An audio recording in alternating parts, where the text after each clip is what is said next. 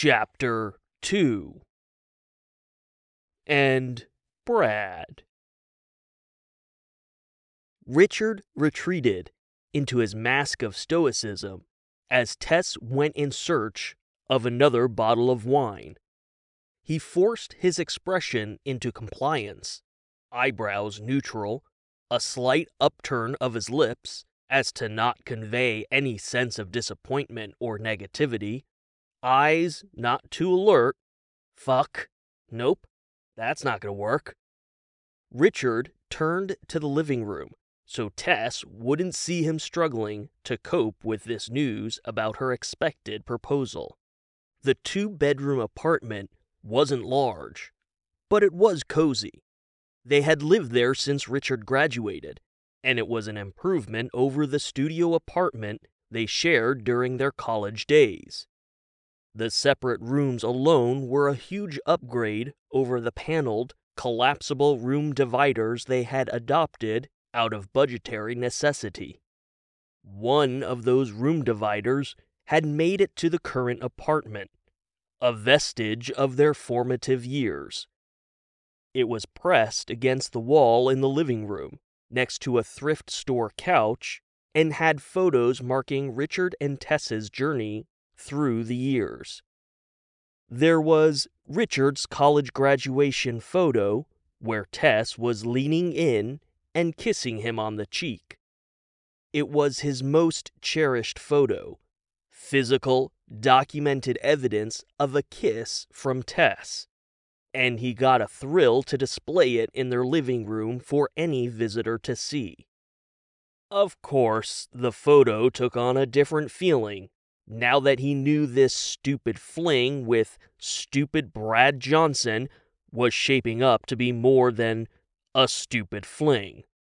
Double fuck. Richard moved past the graduation photo to a picture of a college-aged Tess pirouetting at a dance recital. Why hadn't he made a move back then? He knew he loved her the moment they met in college, yet he convinced himself that friendship was more important. And, critically, a strong friendship would eventually lead to intimacy. After all, you don't move in with the beautiful girl right after you meet, unless you're fast friends and you both need a roommate. Life Hacks 101. Richard loved the photo of Tess dancing because it was as pure a representation of his friend as he could imagine. Not only was she stunningly beautiful, that much was a given considering any photo of Tess, but the picture captured what she was destined to do: dance. If he could bend space and time and somehow make it so Tess had finished her performing arts and dance degree, followed her passion, and pursued a career in choreography, Richard knew he would do it in a heartbeat, no matter the cost to the fabric of reality. And then there was the photo of Richard and Tess moving into their current apartment. They were in the empty living room, the kitchen in the background, and each had raised a hand to form a heart for the camera. That was a good day. The studio apartment had been in Richard's name, but the new one had both of their names on the lease. Richard Gebler and Tess Taylor, 2 names legally joined together on an official document. As Tess rooted around for some mini bottles that might have escaped the scourge of prior bitch sessions, Richard's gaze fell to the last photo pinned to the decorative room divider. It was the most recent of the photos, taken just last year, and it was a booth at a dimly lit restaurant. An overhead bulb cast a cone of light onto a glossy wooden table. Tess was leaning over the table and flashing an open-mouth grin at the camera alongside a 2-finger peace sign. sitting next to her, mugging for the camera with a clenched fist in the air, was Brad fucking Johnson, with his perfect fucking square jaw and his perfect fucking coiffed hair and all those perfect fucking muscles.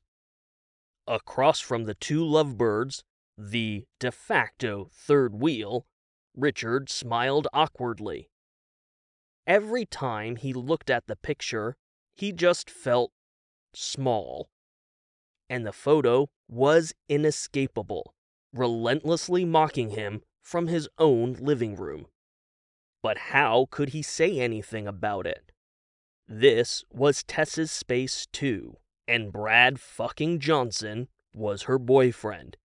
He was the boyfriend she was convinced she would marry because she never finished that performing arts degree and never pursued a career in choreography, and now she worked as a glorified prostitute getting groped and felt up at that shit show Hooters knockoff, Nips and Sips, and worst of all, the deadbolt on the front door clanked, and the sound pulled Richard out of an all-too-familiar obsessive cycle of negative thoughts.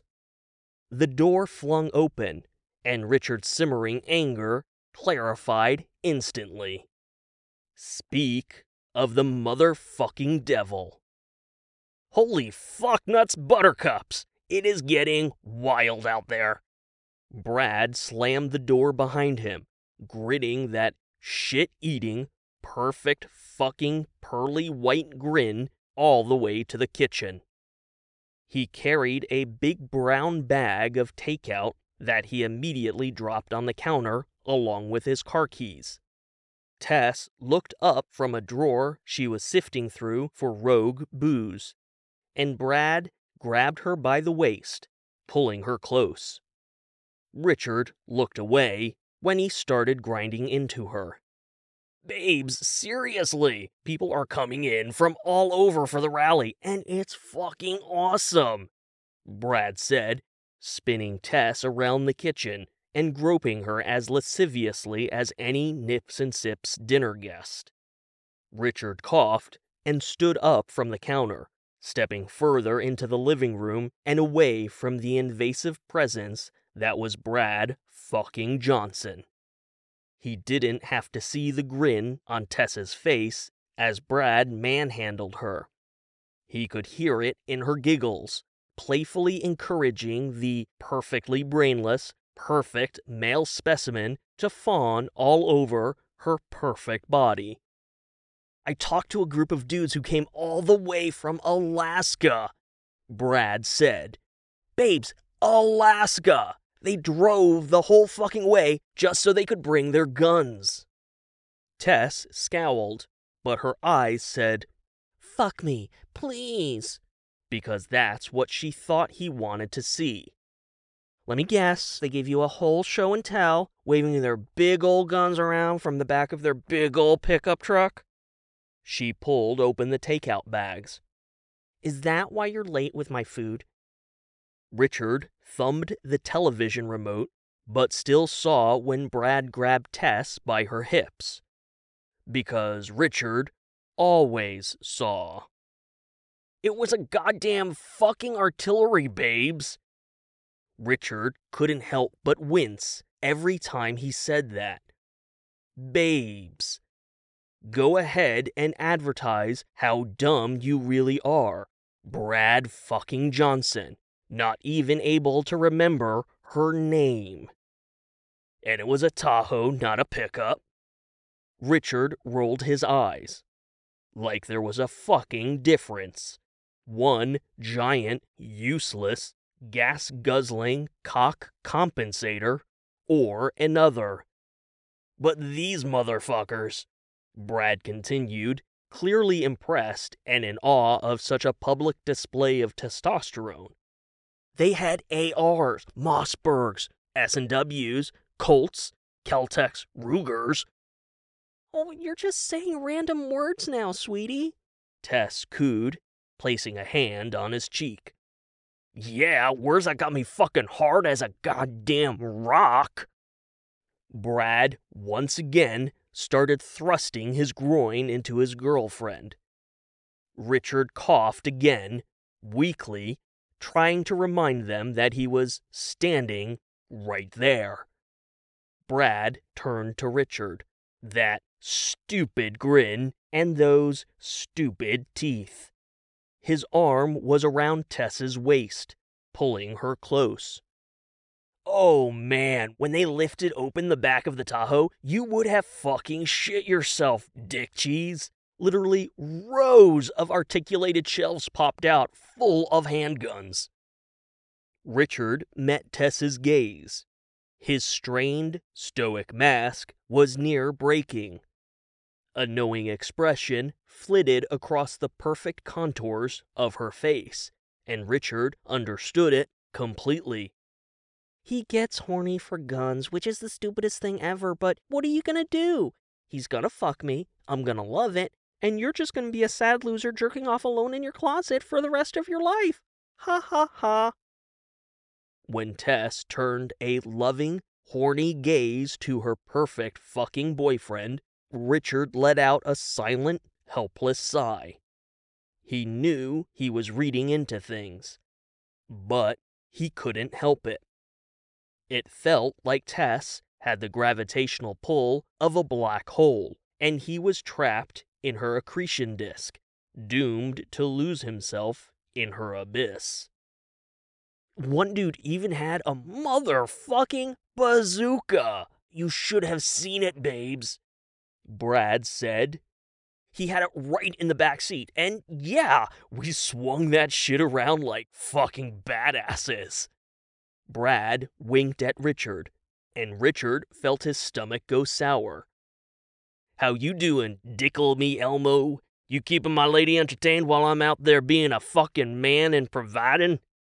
He grabbed the bags of takeout with one hand, scooping Tess close with the other. Richard had to ask him about the manager position in R&D. He had to. Hey, Brad.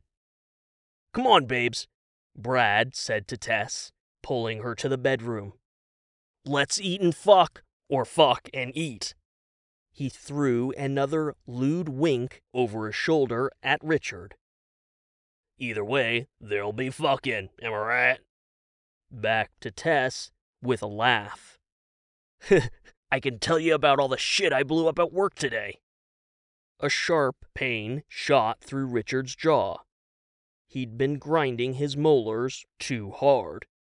I'm testing this exoskeleton Iron Man armor shit, and these idiots didn't think to put any weapon systems on it.